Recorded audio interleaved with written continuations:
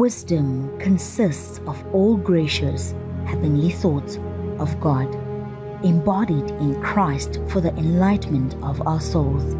An ability to communicate this wisdom to others is the best and highest spiritual gift. Knowledge means to explain the unfolding and the correlation of gospel facts. Prophecy is not necessarily predicting future events, but preaching and teaching the word with power. This power we're talking about, such comes through or because of the baptism of the Holy Spirit. Remember that prophets, pastors, and apostles are sent to utter the deep things of God, for the conviction of sin, for edification and comfort.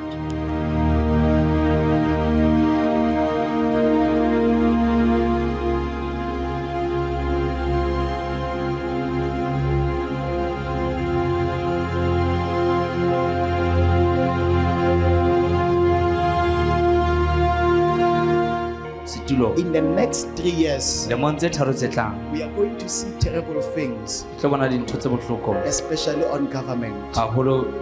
We need to pray for the officials for the next coming 3 years, because I don't see them, some of them I don't see them finishing their terms, including the president. We need to pray. It's not a good sign. I'm still saying it. You can judge me, but tomorrow, when you see it happening, don't make me God. Don't even say my pastor saw it.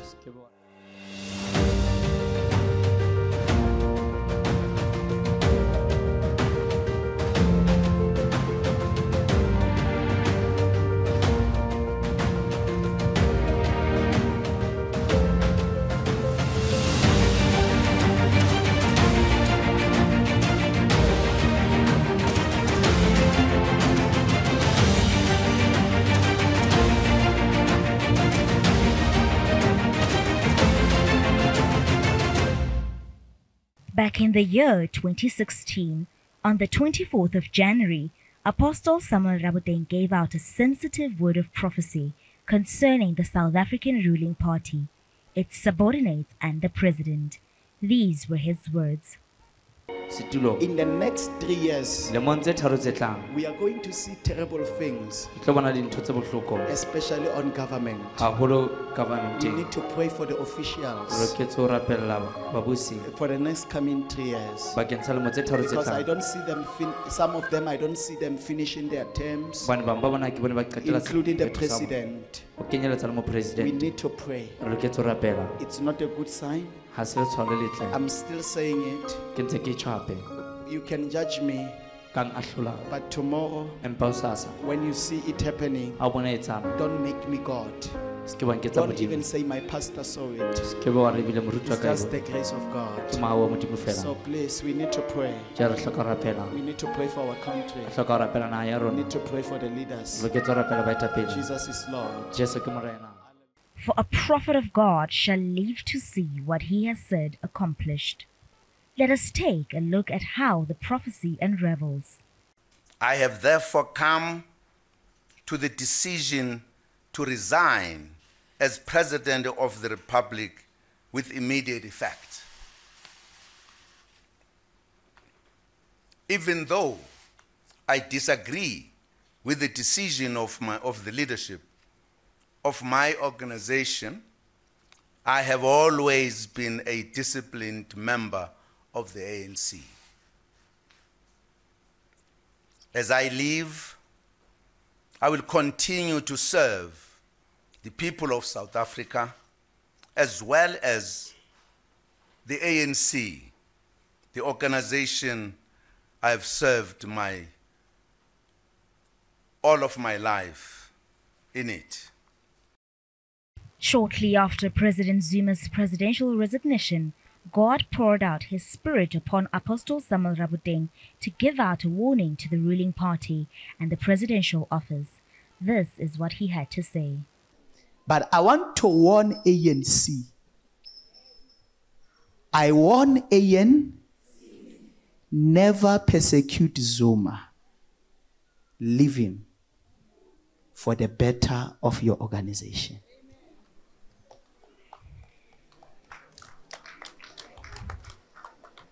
I say ANC, Ramaphosa, don't try to be big by persecuting Zuma to go to jail.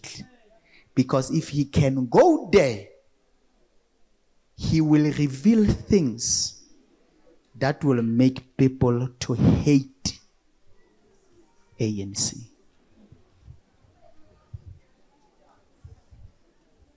You have recalled him. It's a will of God. Leave him like that. Let him stay in Kandla. Never try to persecute him. They will try it, but as time goes on, they will drop the charges. But never try it. Because once you do it, remember he was your intelligence in the struggle. Remember, he knows you better than the way you think you know him. I speak to ANC with my little voice.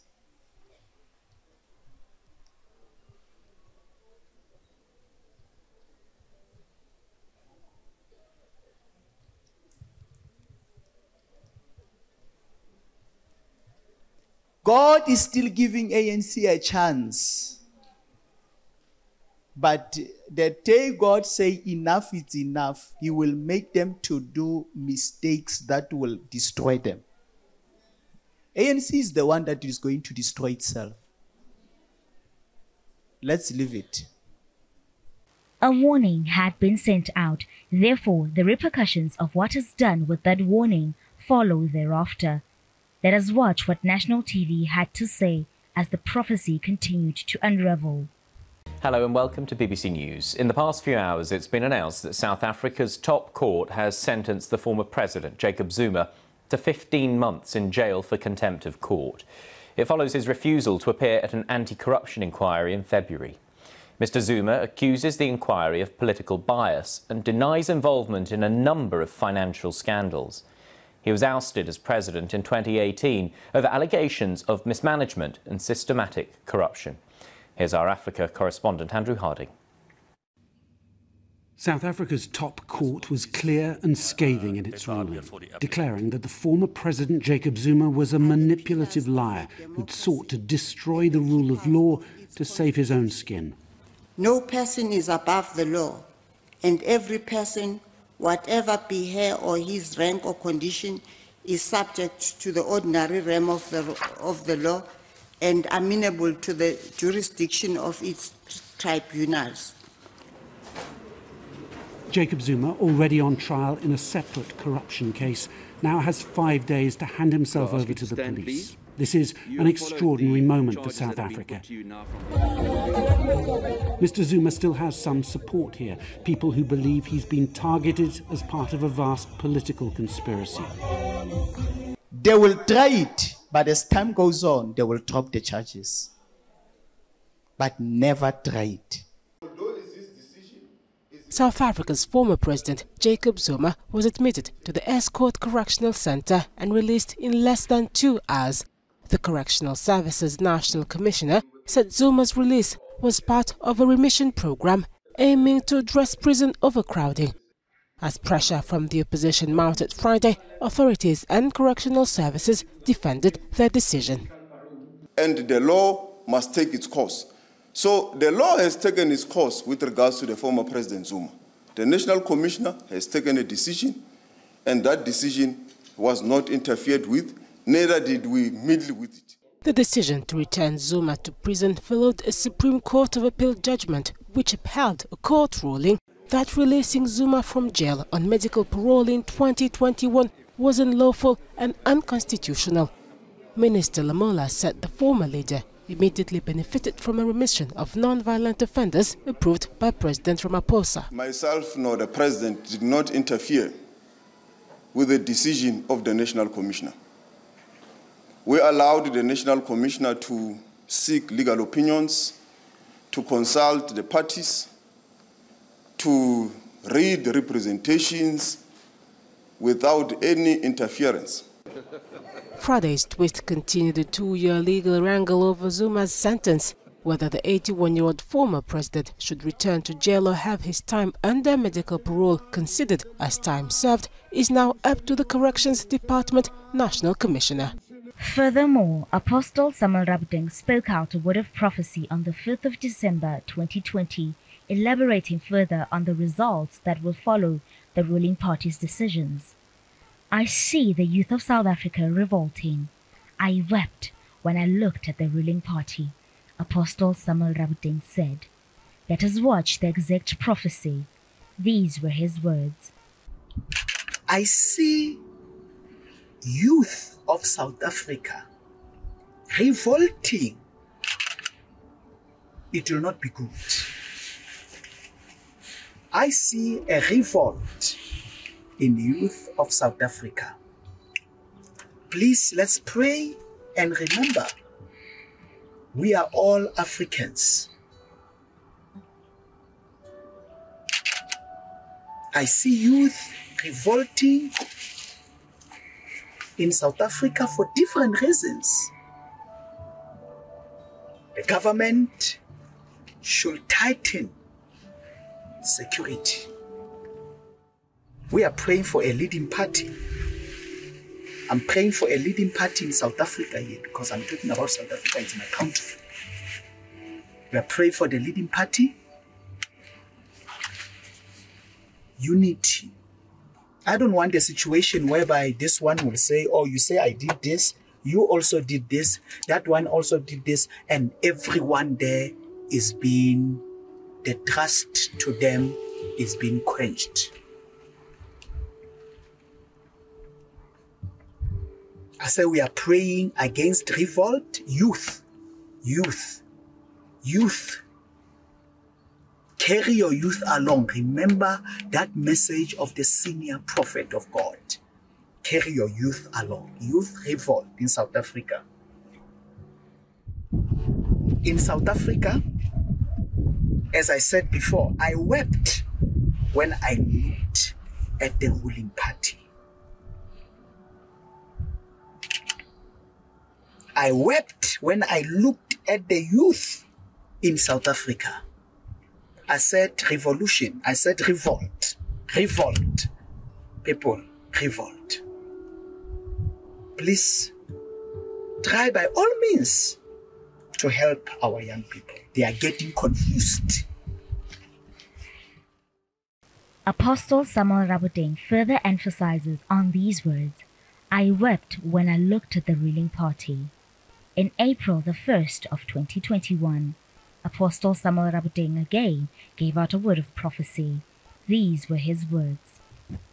As I said to you, when I looked at our ruling party, I wept. Integrity of this organization is at stake. And when we try to fix, let me put it this way, when you try to fix someone's mistake and do greater mistake, it's a problem. I put it that way. When you try to fix someone's mistake but doing greater mistake, this is the consequences ahead are very serious. I'm worried about our youth because I see anger and retaliation start to build up in the youth of our country. Africa,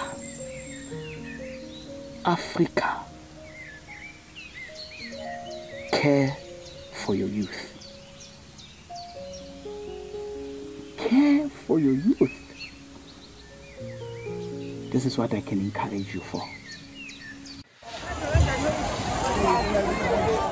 In the past days, looting has spread from stores to factories and warehouses, ransacking and rioting in South Africa's worst violence since apartheid. from the eastern provinces of KwaZulu-Natal to Johannesburg's economic hub. All of the doors are open. People are walking in. Highways on fire, skies full of smoke. The police hopelessly outnumbered.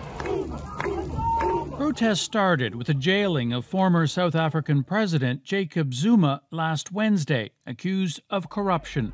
His supporters see his treatment as a symbol of the current government's repression. Following the youth riots and property vandalism, one protester said the reason they're protesting is because the former president, President Jacob Zuma, has been incarcerated.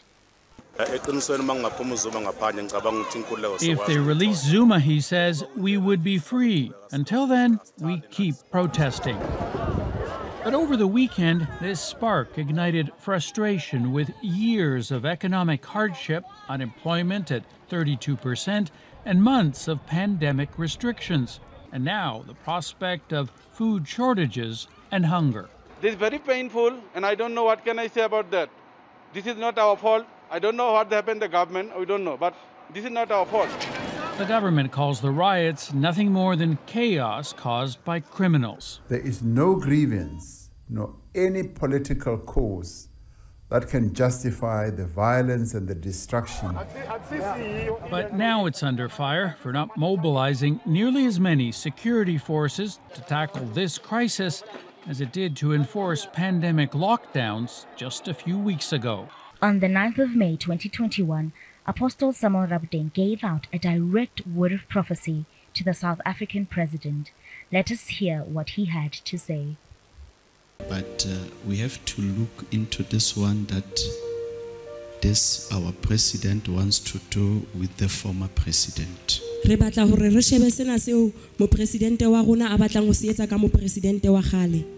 telling you, if he can do that, if he can do what they are planning to do with that Jacob Zuma,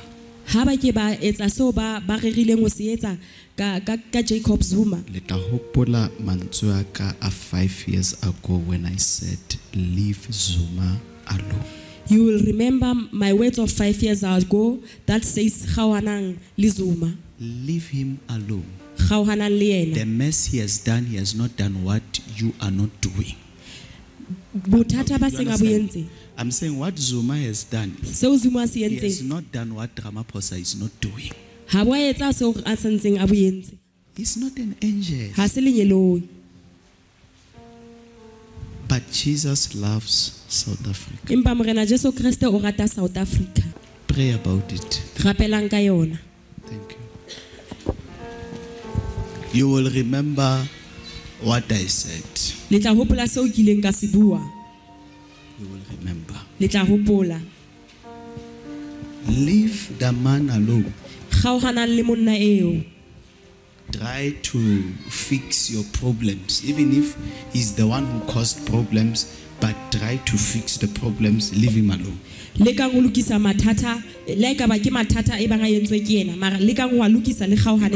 once the president can allow that to happen, his chair will be shaken. He may not see it now, but it will be shaken. It's a matter that now is on power. You control this, you control that. You understand? Leave that man alone. And if you can leave him alone, you are going to allow God to take him too soon.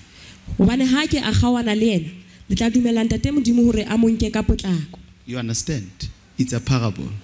But if you bother him, he will live to become a pain to you. Former President Jacob Zuma took the ANC by surprise when he campaigned for a new political party, Umkhonto weSizwe. Former President Jacob Zuma's decision to not campaign and vote for the governing party has been criticized by the ANC leadership in the province. Zuma surprised many this past weekend when he announced the launch of a new political party, Umkhonto weSizwe, which he urged his supporters to vote for. Zuma's decision has been met with mixed views. Sanko in KwaZulu-Natal says Zuma had informed them about his unhappiness with the governing party's performance before making the public announcement. Yet again, former President Thabo Mbeki announced early last year that his decision to campaign for the ANC is outstanding, but with how everything is unfolding, his decision is clear. Remember the words of Apostle Samuel Raboteng, the integrity of this party is at stake. Let us watch how the prophecy unfolds. Integrity of this organization is at stake. In 2021, you had campaigned for the governing party and you said you came back up because they're finally being honest about what's going on. 2024, we're going into 2024. What happens with you now? Do you still go back to the streets and campaign for your political party? Do you still feel it's being honest with South Africans about what's going on? It's a legitimate question, but when I'm able to answer it today, I'm not sure. It's a legitimate question because indeed, there are many things that are going wrong which are not being attended to. I can't go to the ordinary people of our country and vote for these people who are doing wrong things. You can't say that. So I'm saying my answer is still outstanding. Because if he can go there, he will reveal things that will make people to hate ANC. Former President Jacob Zuma will not be voting for the ANC in the upcoming election as he is supporting the MK party. He adds that he will not be campaigning for the governing party, and speaking through his daughter Duduzile Zuma, the former president says the ANC has been reduced to an organization that has lost its moral compass. We need to rescue the ANC and bring it back to the organization that we know, love, and trust. This requires drastic action. Before stating what that we're going to do to rescue and restore the real ANC vision, let me tabulate a few of the current pressing issues on which I base my distrust of the current ANC of Ramaphosa as a proxy of white monopoly capital, which must be distinguished from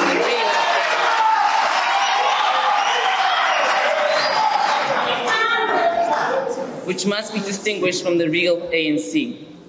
Firstly, the ANC kept quiet when the powers of the president were taken away in the appointment of the chair of the commission on the so-called state capture. This symbolized an opportunistic amendment of the Constitution of South Africa. Secondly, the ANC kept quiet when it became clear that the 2017 National Conference and the position of president had been stolen or bought by forces outside the organization for an amount of 300 million rand, which the president admitted under oath, found by the public protector in her Bosasa report in which Ramaphosa was fingered. Thirdly, the turning point for me was a misguided statement made by the ANC president that the ANC is accused, number one, for corruption in South Africa. Neither the leadership of the ANC and the NEC nor the membership at the most recent national conference saw the need to challenge or change that incorrect statement. Fourthly, the ANC expelled its Secretary General using the selective application of the so-called step-aside rule, but will now allow the president, who is also facing criminal charges, to top its list for the next election. Fifthly, the ANC stood idle when 400 black people were massacred in KwaZulu-Natal following the avoidable July 2021 unrest caused by the Constitutional Court and Mr. Raymond Zondo due to my imprisonment without trial under the ANC of Ramaphosa. Sixthly, the last straw was when, due to the public protector's 31 questions in the investigation of the Phala Phala scandal, she was suspended and then impeached by the ANC, DA, and Freedom Front working together. I have now been told that the ANC of Ramaphosa has decided to vote in favor of the impeachment of Judge President Hlophe and Judge Motata. The ANC of Ramaphosa has declared war against progressive black professionals and intellectuals. A new political party in South Africa will be destabilized or disturbed. I will elaborate later on this matter. Here in the prophetic, I said a new potential political party will be disturbed. But their disturbance, it doesn't mean the denial. A tug of war between the ANC and Mkhonto weSizwe. ANC Secretary General believes that the newly formed party's logo has the potential to confuse voters. This is not the first time an incident like this has occurred. The African Independent Congress was also accused of capitalizing on the ANC's name and colors. But Mkhonto weSizwe says the ANC is shaking in their boots. MK is threatening them beyond. ANC is threatened by MK. They know what they're capable of, know what President Zuma is capable of. Even the people know President Zuma. That's the biggest issue that they've got. If President Zuma was not campaigning for MK, I want to ask a question. Would they still be taking us to court? Furthermore, early in January of 2024, on the 6th, Apostle Samuel Raboteng gave out a significant word of prophecy to the ruling party. This is the last development to the ongoing word of prophecy. These were his words. ANC, I see them holding the seat of authority again, but their pillars down there are cracked. What is the meaning of this? ANC holding the seat of authority, but their pillars down there are cracked. What can hold a house if the foundation is damaged? It's a parable.